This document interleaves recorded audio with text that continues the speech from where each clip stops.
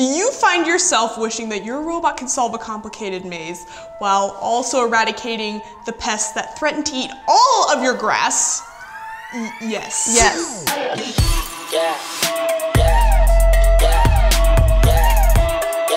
That's right. Counted Bell's back, y'all! Counted Battle's back! Your robot is going to solve Angel Horse Maze while tipping cows. You're going to master a host of EDR sensors. Ultrasonic, Gyro. That's it, but that's a lie. The code for this is a magnifique. In this tutorial, we're gonna be tackling part 1, which consists of modding Sting, a robot from the last tutorial, with an ultrasonic sensor. We're gonna wire that up, and then we're gonna use a gyro to make the turns super accurate. We're getting the main maze-solving algorithm dialed in. Let's go! First, we gotta mount the ultrasonic sensor, which is gonna tell us when there's a wall in front of the robot. If you want more information on specifically how that ultrasonic sensor works, I have a tutorial from level 2 linked in the description that you can check out. So grab Sting, detach the front piece, and rotate it 90 degrees so that the 2-hole wide side is facing the top. And then you're gonna secure it where it overlaps the side pieces. So you're gonna reuse 4 of those screws. Okay, now grab an ultrasonic sensor and a couple of 1/2" 832 screws and 2 caps nuts. And then you're gonna screw in the ultrasonic sensor. And the worst part of this is that you can't center it. This sensor has 2 wires. It's got an input wire and an output wire. And the input wire has to be in a lower numbered slot than the output wire. In this case, I'm wiring the input wire to digital port 5 and the output wire to digital port 6. And remember to keep the ground facing the outside. Here's a super basic explanation of analog versus digital. A digital sensor is a sensor whose signal has essentially 2 modes, on or off, true or false. Like a touch sensor, it's either pressed or it's not. Analog sensor has a constantly changing signal. Now we gotta mount the gyro. To mount the gyro, you're gonna grab 2 1" 832 screws, 2 rubber shaft collars, and 2 caps nuts. You're also gonna grab a servo extension cable. You're gonna secure the gyro next to that ultrasonic sensor.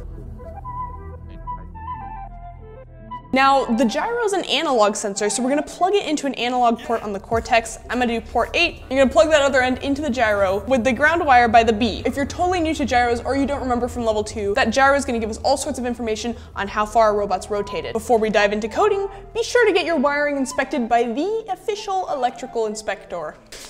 Code time. So, we're trying to get the robot to navigate the maze, employing the same strategy we did back in level 2. If you hit a wall, check left. If there's still a wall, check right. If there's still a wall, go home. Yay. If there's not a wall at any place, you go forward. We're gonna open up robot C. You're gonna open and name a new program and save it somewhere you'll remember. And then make sure first that it's set to download via USB only, and make sure that you have VEX 2.0 Cortex selected as the platform. Okay, first things first, we gotta set up that hardware. So you're gonna go over to the Motors and Sensors tab, and click on the Motors tab. We're using the Sting drivetrain, so we know that we have the left motor plugged into port 1, right motor plugged into port 10, the motor model's 393, and the left side is reversed. Then we're gonna set up the ultrasonic sensor called the sonar sensor in robot C. So we're gonna go to digital sensors ports 1 through 12.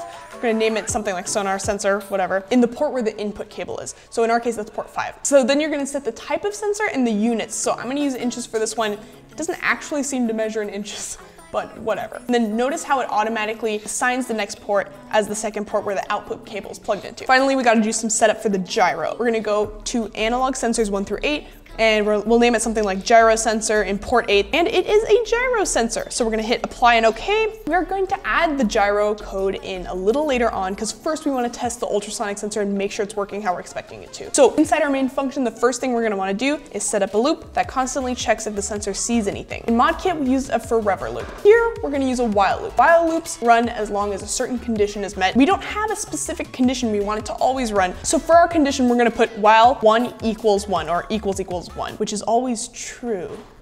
Now, inside that loop, we're gonna set up an if-else statement. Starting to look familiar, right? If something comes within a certain range of the sensor, we're gonna do whatever's in between these curly brackets. So if the value of our ultrasonic sensor named sonar sensor is less than, let's say, 10 inches, we're gonna stop the robot. Otherwise, let's just set it to go forward at a lowish speed in between the else curly brackets. So I'm gonna give it a 1-second pause at the beginning, and let's save it. So we're gonna test it out real quick. I'm gonna download, and it should go forward and stop when something comes in range.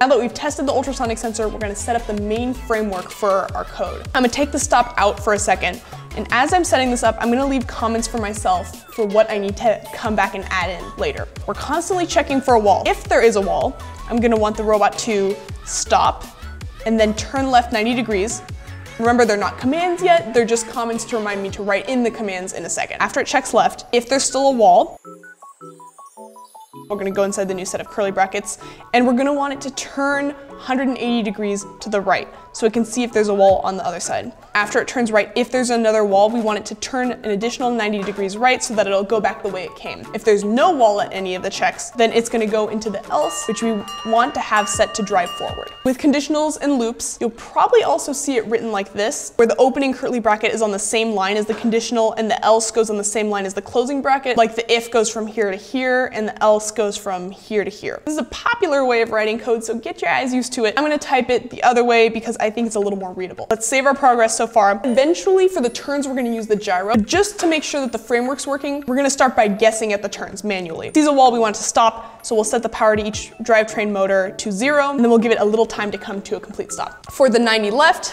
I'm gonna take a guess at 50 power to each motor for 1 second, and the left will be negative because it's a left turn, and then we'll have it stop after 1 second. Guess for 180 right, I'm gonna say 50 power for 2 seconds, and then the right side's gonna be negative because it's a right turn.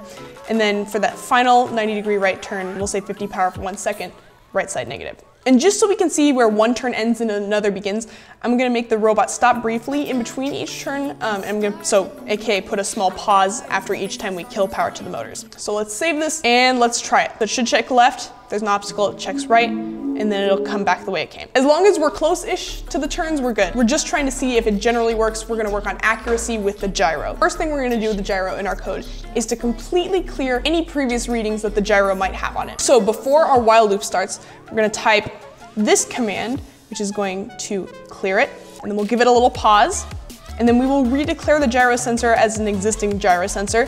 Now this command kicks off a calibration process inside the gyro, so we want to be sure to give it all the time it needs. It needs at least about 1.2 seconds, so we'll give it 1.25 seconds. Once it finishes calibrating, it has essentially set its current position to 0 degrees. So right in front of it is now established as the 0 degree mark. Now this is essentially how you turn with a gyro. So I set up a fresh file so you can see it real easy, but just like the IQs, the EDR gyro counts in positive degrees when turning counterclockwise and negative degrees when turning clockwise. So if I wanted my robot to turn 90 degrees left, I would say, while our gyro measures that our current position is less than 90 degrees, we're gonna have it turn left. Once it reaches that 90 degrees, it's gonna exit the while loop and go on to what's below. We have it set to stop. Stop the drivetrain, please. Stop. PS, gyro measures in tenths of a degree, so in this case we put 900 for 90. So as you can see, there are quite a few lines of code that go into making the robot turn with the gyro. Instead of plopping this mess into the middle of our code whenever we want it to turn, we are going to store it in a function and call up the function when we want it to turn,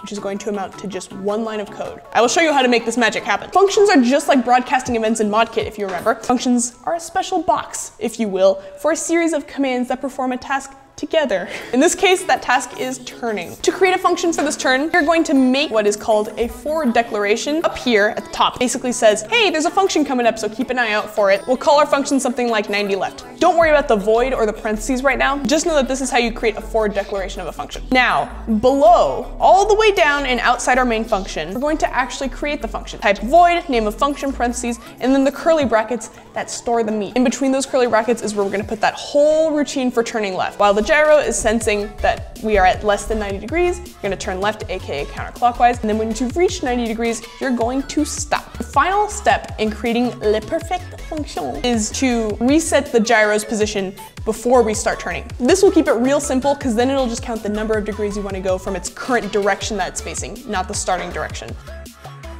Another option for creating functions is actually just plopping the function up above before the main function. If you go that route, you don't need to create a forward declaration. But I find this method easier. Let's create another function for the second turn. Turns, sees a wall, now it's gonna turn 180 degrees and check right. So I'm gonna call the function 180 right. All the way down after our 90 left function, let's set it up. So there are 2 major differences between this function and the 90 left function. So first, inside this function, the robot's turning right instead of left. Second, we're gonna have to switch up our degree count. So we want it to turn 180 degrees right. That's clockwise, so it's actually going to be counting down to negative 180 degrees. As we're turning, we're counting down. So what we want to say is, as long as our current position is greater than negative 180, turn right. The final function is the final turn. After turning right, the robot discovers that there is yet another wall and it must go back the way it came. We gotta create one last function for that final 90-degree turn right. So for declaration, I'm gonna call it 90 right. Setup, it's exactly the same as 180 right, except it's only until negative 90 degrees. Upon testing, if you find that the robot turns a little too much or a little too little, you can make tiny adjustments to the goal degrees. And don't forget that you can edit speeds and distance away from the wall too. That could be important. Final step's gonna be to call up these functions when we need them most. We're gonna go back up to the main function. Oh look, we can replace this stupid guess at a left turn by simply calling the name of the function. 90 left, I choose you! For the next turn, 180 right, I choose you! 90 right, I choose a you. Oh, this is the best. This is the best. You can even put the commands in the else that make the robot go forward in their own function called go forward if you want. And you can call it up there instead of giving each motor the... This whole reset / calibration routine for the gyro could go inside of its own function called like gyro activate. And then you can call it up whenever you need to reset that count to 0. It's functions inside of functions. This sort of breaking steps down into functions is called functional decomposition. We are just scratching the surface, my friends. I mean, what are you waiting for? Let's go test it. Let's go test it. Oh. Dope! Once you've got this part of the code dialed in, you're gonna click the link in the description to go to the next tutorial in which we build the cow killing arm. Nope, the cow tipping arm. Yeah. We don't kill cows here. Yeah.